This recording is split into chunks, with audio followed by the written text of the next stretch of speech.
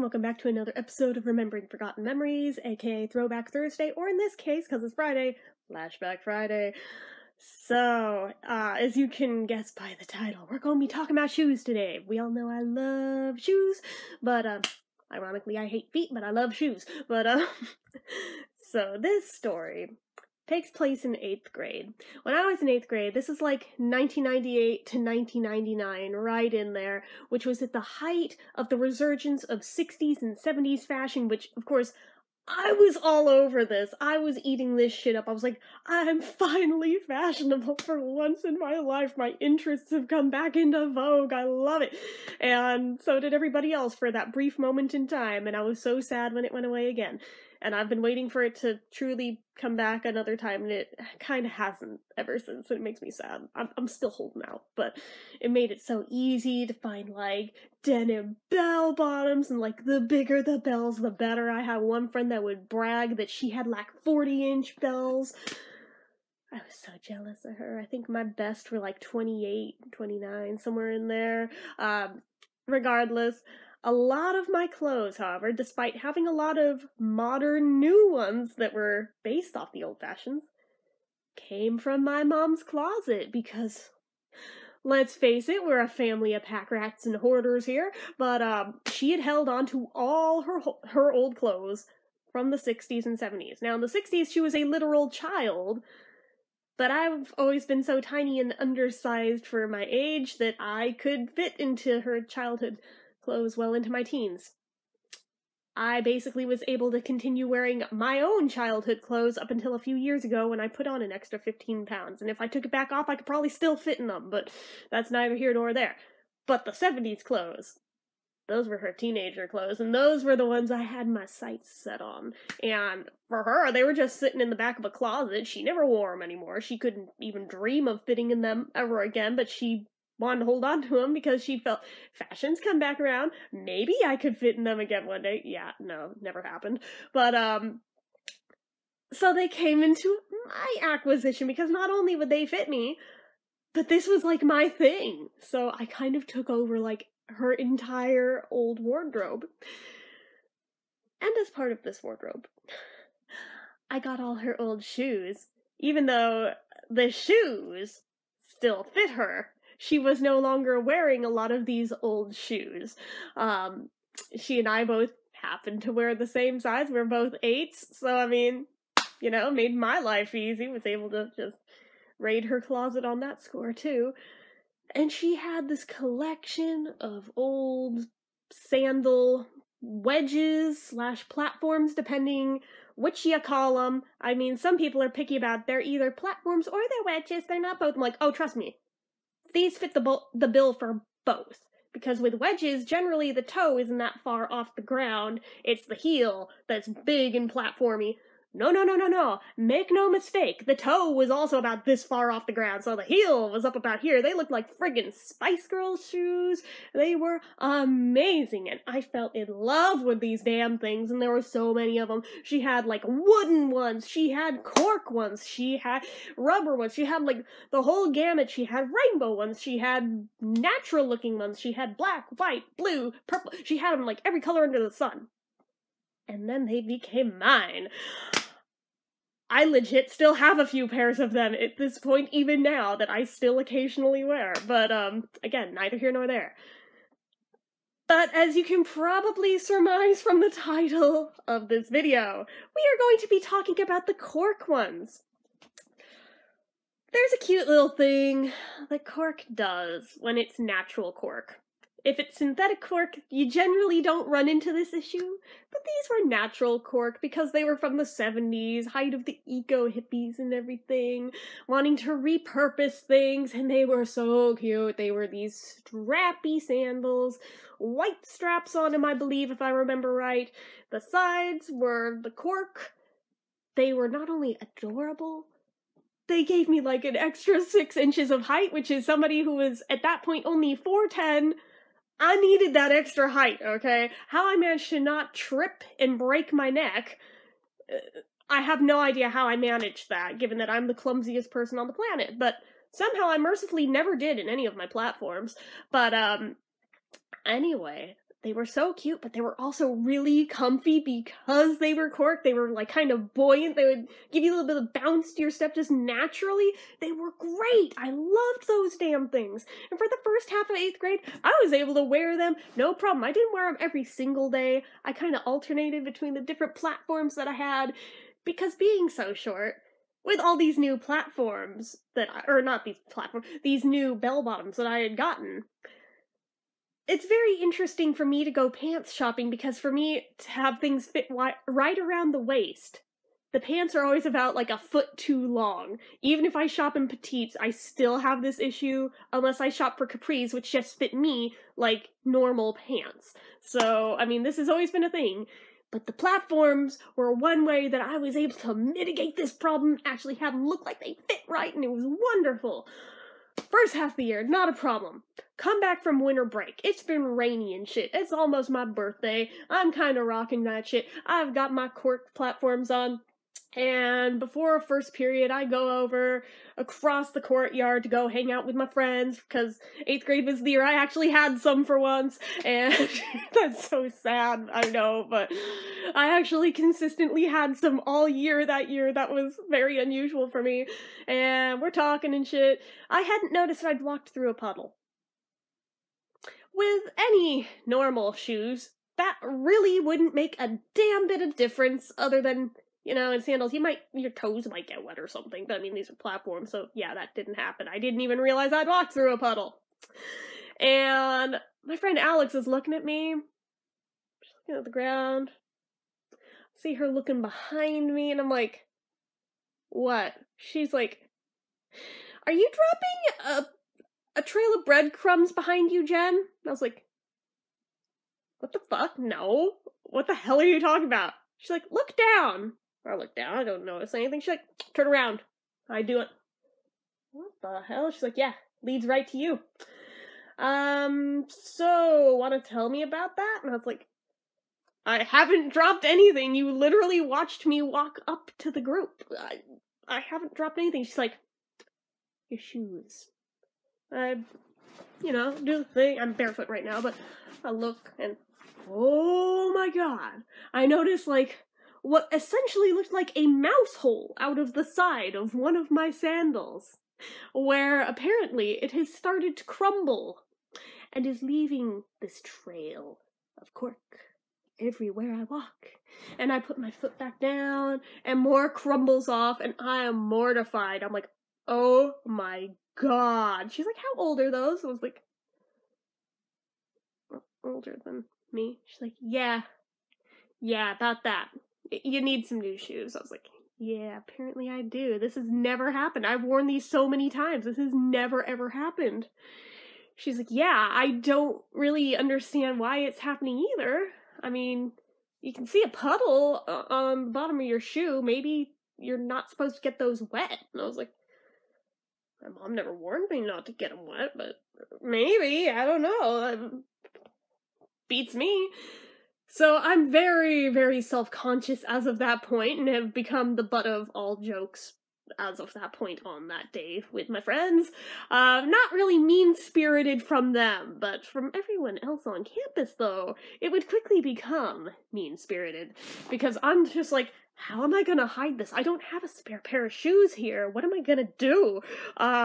And there's no hiding it. I'm, like, trying to, like, rub it with my hand, seeing if I can just get all the loose bits off. Maybe it'll stop, but it's just making it worse, so I stop fucking with it, thinking, well, maybe it'll only do it to a certain extent, and then it'll stop. Maybe, once it dries off, it'll knock it off. No. Nope. My first period class was all the way back across the entire campus, literally entire opposite end from where my group of friends would hang out in the mornings before first period. So I had to now walk back across the courtyard and leave a second trail behind me. I'm literally noticing people looking down and trying to figure out what the hell is that, and noticing exactly who it's leading to, exactly who it's coming from. I'm just like, oh my god, kill me now, and there's nothing I can do, because I can't make it stop falling apart. I have no spare pair of shoes. I can't really walk around barefoot, because these are strappy sandal shoes. I don't even have socks on. I would literally be barefoot, which would be breaking dress code, so I can't do that either. Even though I would quite happily walk around barefoot if I were allowed to, but that's neither here nor there. So, I get to my first period class. I'm just trying to, rearrange my denim jacket down on the floor, around my ankles, like half draped over my backpack, half draped around my ankles, thinking maybe I can hide it, maybe this is how I'll get through the day. Yeah, no. Because this is the day my teacher decides, here, go hand out these worksheets to everyone in the class. So I now have to get up.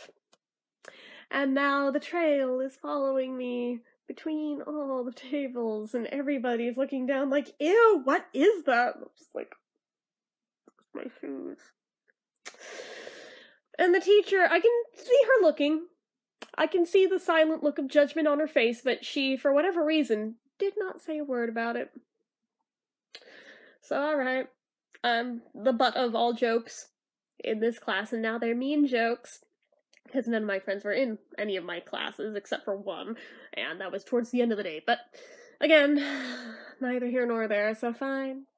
I go to my second class of the day, which involves walking back across the entire campus a second time! And now there is a third trail of cork on the ground, and the hole is getting bigger on my shoe. By this point, it no longer looks like a little mouse hole. No.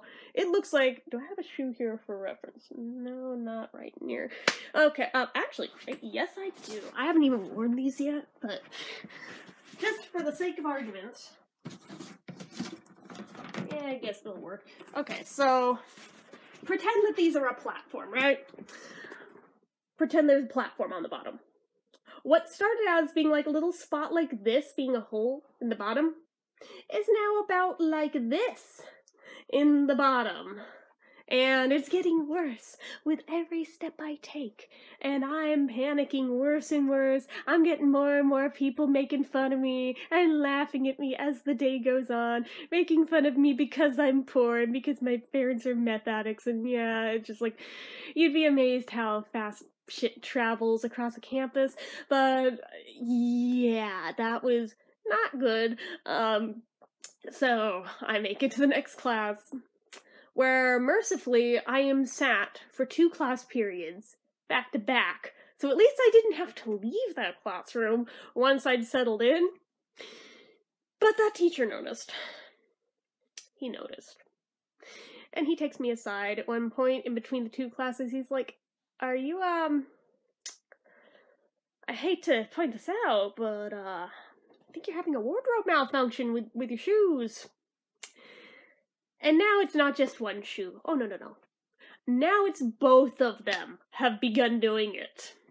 Because apparently, in my having to walk across the entire campus, I stepped in another puddle.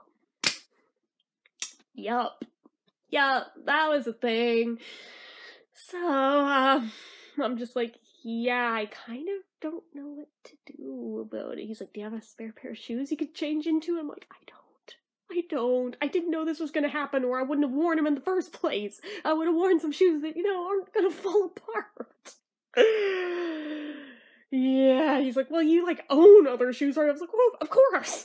Just, they're not here with me.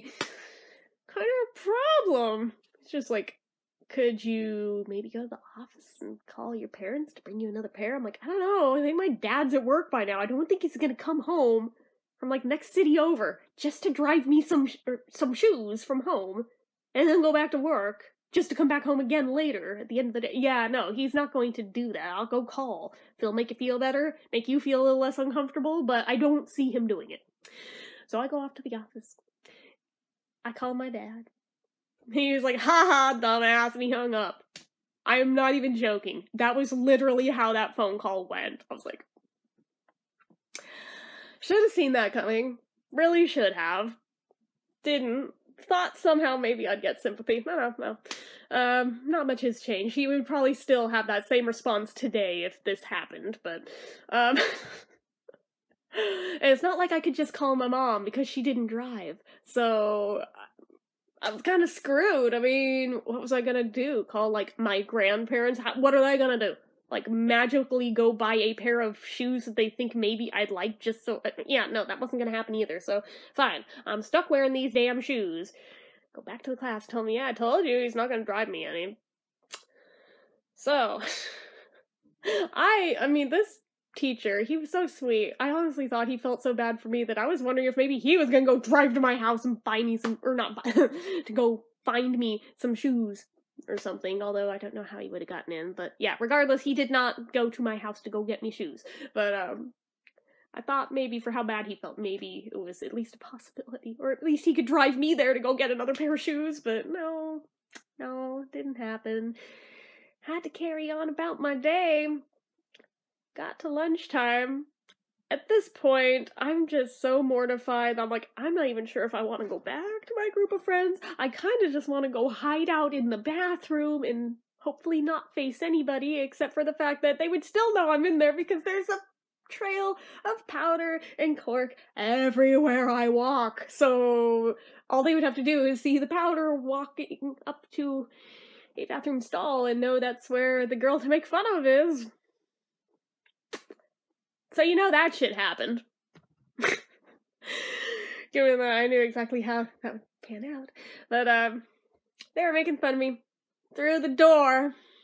They're like, yeah, we can see your shoes under the door. It's just like, oh my god, stop.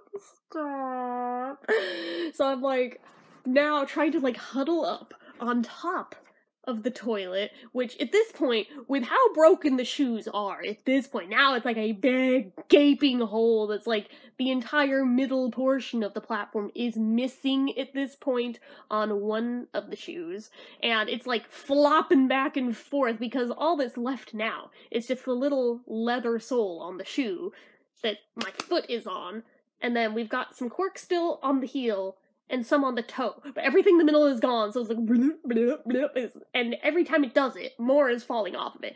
I'm trying to balance on top of the toilet seat.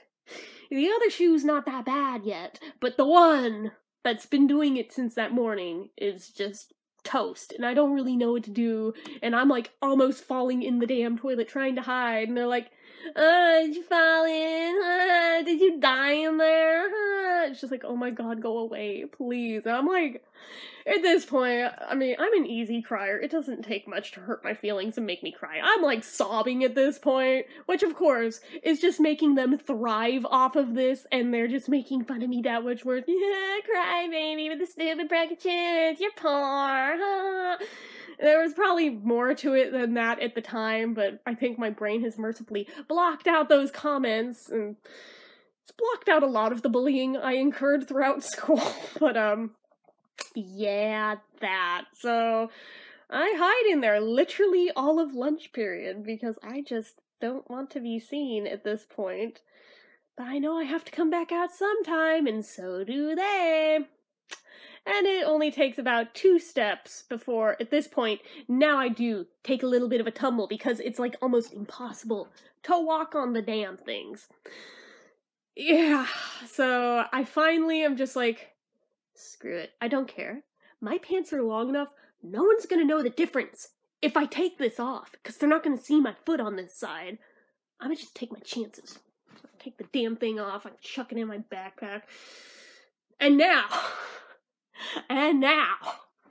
I've got the one platform on, and the one not, so I'm like, yeah, cause that's subtle, right? For every step, it's like, the one with the shoe, and and every time that I fall onto the side without a shoe, it's making more break off the other one that does have some on it. So I finally hit the point of, fuck this.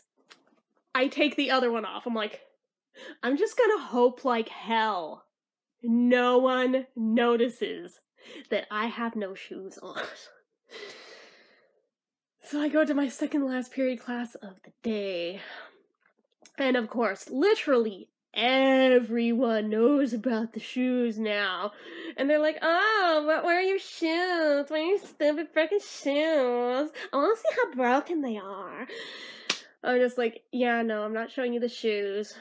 And I'm like basically sitting like on my knees at this point in my seat, trying to hide the fact. A, I don't want people seeing the shoes. B, I don't want them seeing I have no shoes on. So I'm like, as long as I don't have to get up, there's a good chance I might have half a shot at getting away with this. As long as I don't step on something sharp, I should be good. Which thankfully didn't freaking happen. Yay me for apparently being enough of a hick that I walk around barefoot all the time when I wasn't at school, to where I had calluses on the bottom of my feet from walking around on gravel outside at home, to where this did not bother me a bit. So, alright.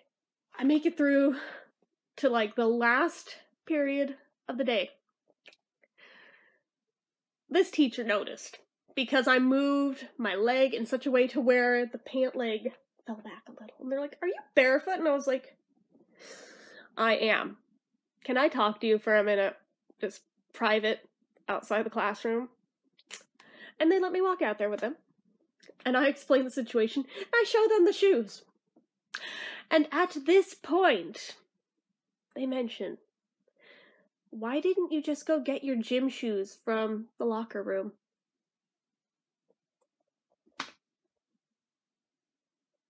I've gone around all day like this, with these broke-ass fucking shoes, and then going around barefoot, and not one person, till that last period teacher, felt the need to mention that that was an option I could do.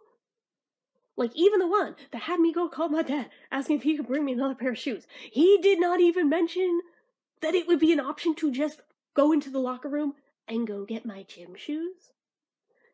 I didn't even know you were allowed to go into the locker room on days that you didn't have gym, because we had block scheduling at that school. Do you understand how livid I was as of this moment? But since it was the last period of the day, it was kind of like, fuck it, I don't even care anymore. I was like, would it be okay if I just stick it out this last class period and just hope for the best, please? Even if I get written up and sent to the office and punished for breaking dress code, please, can I just...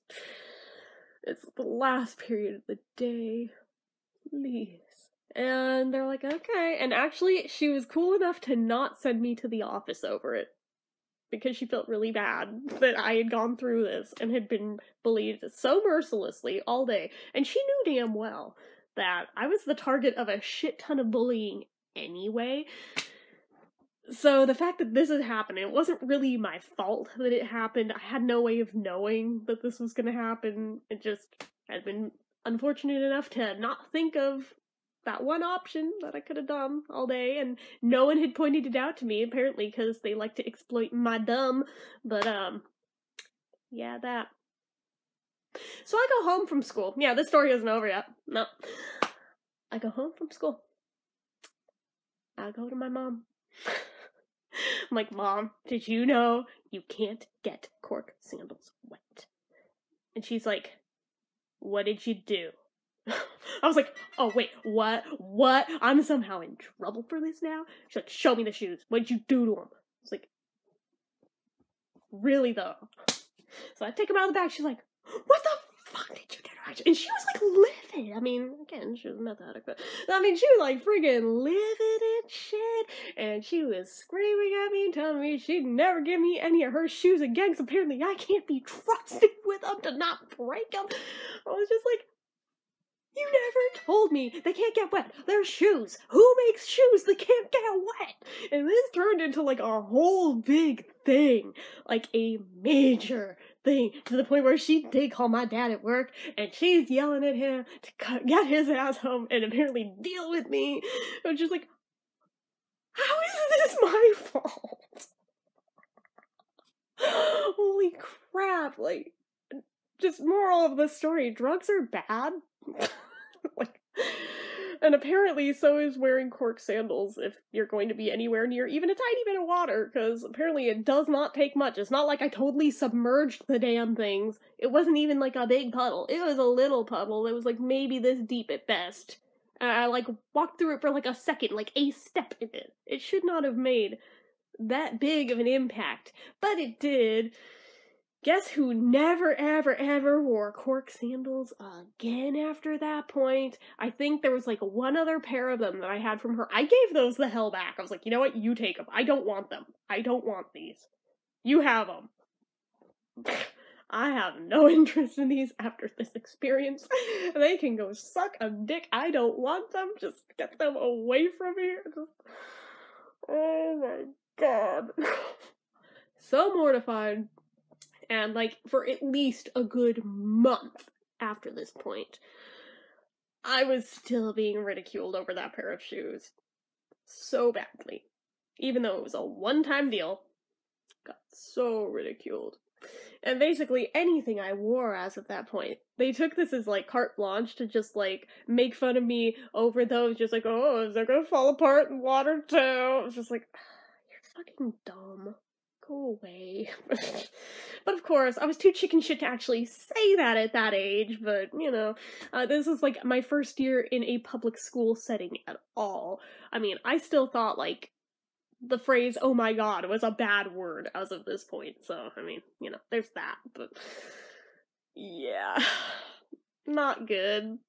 I don't think they even make sandals like that anymore, or platforms, I should say. If they do, they typically use synthetic cork now. And for that, I am very grateful, but at the same time, I'm very distrustful anyway, and will never be buying another pair of those, even if they're synthetic, because I just don't trust them after that experience. It was way too traumatizing. You all do what you want. You want to wear them, you go right ahead, but I gave you my tale of warning of what happened when I did and they got wet. I personally would never ever trust shoes made out of that again, synthetic or not. Just, nope, not happening. No way, no how. Not chancing that shit. So, anyways, hopefully you guys learned something, like to not buy cork shoes from this story. If you enjoyed it, you enjoy my displeasure, go ahead and hit that like button. If you're not already liked me, click subscribe, hit that notification bell icon so you never miss an upload, leave comments down below. Did this story make you laugh? Did it make you cringe? Did it make you something else? Let me know down below, as well as anything else you feel like leaving me. Tell me about your fashion faux pas that you had in school. Especially if they were middle school, because this was middle school for me that this happened in, so I mean, it'd kind of be comparable, as well as anything else feel like leaving me. Make sure you follow my social media accounts, they're all listed down below, and if you like what I do here on this channel and you'd like to help support it, the donation link, as always, is down in the description. So, anyway guys, till next time, bye.